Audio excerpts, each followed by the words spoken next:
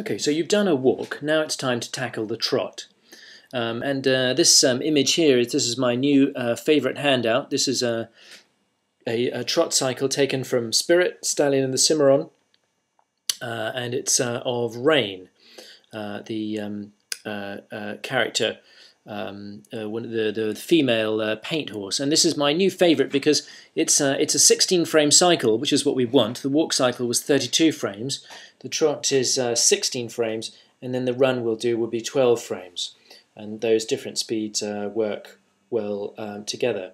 This one is good because you've got the main positions here at 1 and 17, which are, or rather the start positions, which are the same, and then 9 is the halfway or mirror image, and then halfway between those is 5 and 13, and then we can slot in 3, 7, 11, and 15. So again, as with the walk, you've only got to do 8 actual positions, but there's enough information in there that you can animate it successfully, but not so much that you get confused. This was animated by the incredibly talented Rodolphe Guénérin, who's one of the best animators over at DreamWorks. I believe he's still there. Very, very talented animator. So, trots are similar to runs, but unlike a run, where you have this sort of... trots are similar to walks, but unlike a walk where you have a rocking motion, which is to say the bum goes up as the shoulders go down, and the shoulders go up as the bum goes down, with a trot, both parts of the body work in sync with each other. So the front and the rear go up together, and then the front and the rear go down together. The opposite legs lift and contact at the same time. This is taken from the Animator's survival kit. So a trot is much simpler in a sense than a walk, because both sets of legs are doing the same thing. Here's the main body positions shown on an Alsatian. Frame 1 here, the body is going down. At frame 5, the body is going up. Frame 9, the body is going down. Frame 13, it's going up. And frame 17, which is the same as 1, the body is going down. Now you can animate it just with these 4 positions here, but it is a little bit too simple, or rather overly simplified, which is why I like the Rain cycle, which I've showed you, which has just 8. Which has 8 positions. A little bit more complicated, but a little bit more information in there. Here's a slow trot cycle using a lioness. This is taken from The Lion King, and this is the one we're going to do. This is a 16 frame trot cycle with a horse. Now, just as a general discussion, you could, if you wanted to, animate the trot in the same shot in which you did the walk cycle. The advantage of that is that should you wish to do a transition between the walk and the trot, which is quite a difficult thing to do, but quite a cool thing to do, should you wish to do that transition, it's easier if you have the walk and the trot cycle in the same shot, because you don't have to copy and paste the curves from one shot to another. And copying and pasting curves in Maya is not as easy as it ought to be.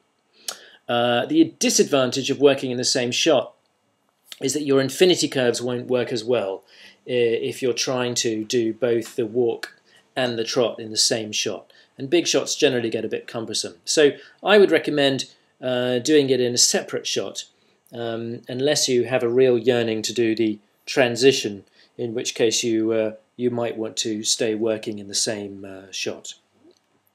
The next question we have to ask ourselves is, do we want to animate the horse trotting on the spot, or do we want to animate it trotting across the screen? If we animate the horse trotting on the spot, it will make it easier to do the walk cycle, or easier to cycle it later on. But the second approach, animating it trotting across the screen, helps us lock the feet down to the ground. I'm going to suggest we take the first approach. It'll be a little bit more trouble for now, but it does mean that it makes it easier to cycle it, and should we want to bake out our curves later on, it makes it easier to do that. Or rather, easier to add a Z translation on the main mover if we've got a cycle working on the spot. So here are the main trot positions. Frame 1, this is our rear right foot contact. There's our front left foot contact. They're the same, happen at the same time. frame 1, then at frame 5 we're going up, frame 9 we're going down again, rear left foot contact, rear right foot contact, frame 13 we're going up again, and then 17 is the same as frame 1, and we finish with what was the first position, the rear right foot contact, the front left foot contact. You see how important it is to annotate your thumbnails, because with all these different feet going on, it's so important now that you make, you write down on the thumbnails exactly what's happening at what frame. And that's why I go to all the trouble of doing this, and also put the up and down arrows, because otherwise I frankly get confused when I'm doing the animation.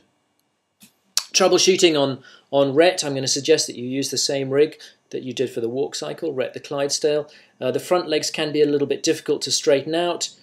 Again, make sure that these legs are straight. As the front right leg travels underneath the body, you want to make sure that it's completely straight, that it doesn't bend.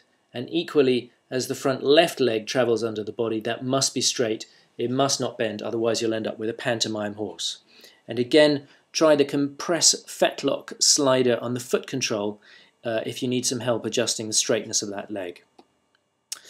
Once you've got the basic trot working, you can add more detail. This is a trot cycle from the Animated Survival Kit. It works very well, but it's perhaps a little bit too detailed for our purposes because there's an awful lot of information here, an awful lot of in-betweens.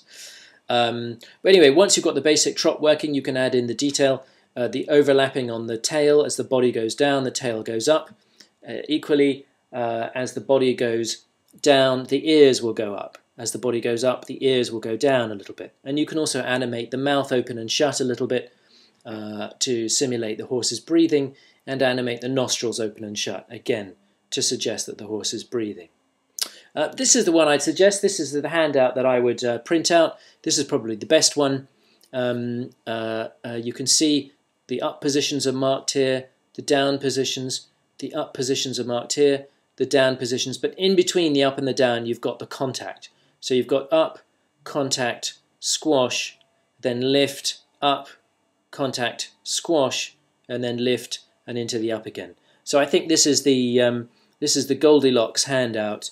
Just enough detail so that you've got all the information there you need, but not so much detail that you get confused. So good luck with that, and let's see if you can transition from, or let's see if having done a successful walk cycle, you can now do a successful trot cycle too.